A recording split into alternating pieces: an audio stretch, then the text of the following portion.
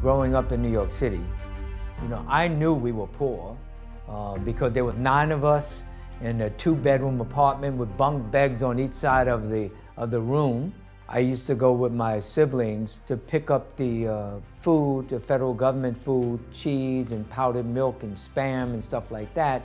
My personal experiences in growing up in New York City my entire life has helped me to be the type of advocate, the type of fighter that I am today. And that's why I am fighting to try to make sure that the issues and concerns that impact our district, affordable housing, education funding, women's reproductive rights, gun violence, immigration reform, healthcare, all of these things are very, very important in order to make the lives better for the people that we represent.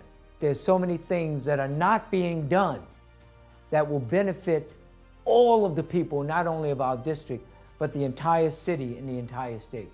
Our state senator, Marisol Alcantara, is one of the gang of 8, which we call Trump Democrats, or turncoat Democrats. These are 8 Democrats that aligned with the Republicans to keep control of the New York State Senate, so the major issues that impact the city and the state are not being done. The people of my district, let me tell you what they can expect from me. They can expect someone that's going to stand up and not be afraid. They can expect that if necessary to fight, that I will fight. If necessary to walk a mile for the people of my district, I will do that. You have to be honest with yourself and honest with the people you represent.